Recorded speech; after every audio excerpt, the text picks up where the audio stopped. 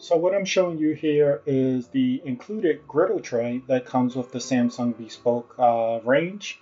Nice clean, leaves kind of fingerprinty, but when you wash it, it should come off. Here we have the illuminated knobs. They're push, squeeze, turn. They illuminate when the gas is lit.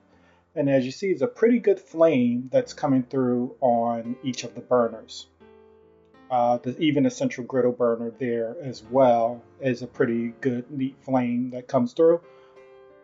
And then you have your smaller flame and your larger quick boil flame in the front.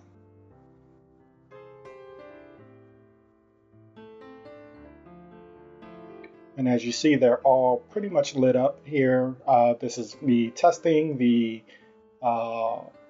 heat and intensity. And as you see, when whichever ones are lit up, the knobs light up. And here's the flex range. So this is opening the top half of the range with the included racks that are part of it. The divider is there for the flex range. You squeeze that trigger and pull. And now just to open a full oven, you would open the whole thing and just pull it down without squeezing the trigger.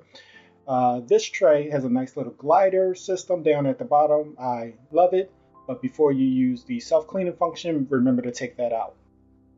And then you even have your top tray and your flex. Now to use the air fryer mode, you must remove the flex tray right there. All right. And as you see, everything stays lit until it's turned off. Then as you see, it slowly goes out, and that will let you know with confidence that these ranges are turned off. As you see, things are lit. Here's the knob to control the oven. We got some bakes and some broil. You get different options when the flex tray is in versus when it's out.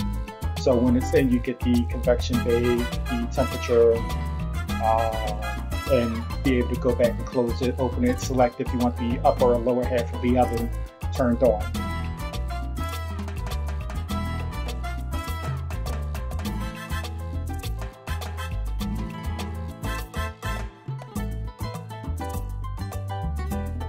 Here you have the oven light button here, and the button on top of it, that's to connect to the Samsung app, where you can also set and control your range as well.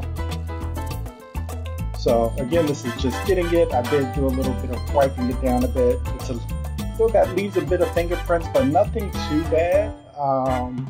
If you have any recommendations for cleaners, that'll be perfect. And this is an example of what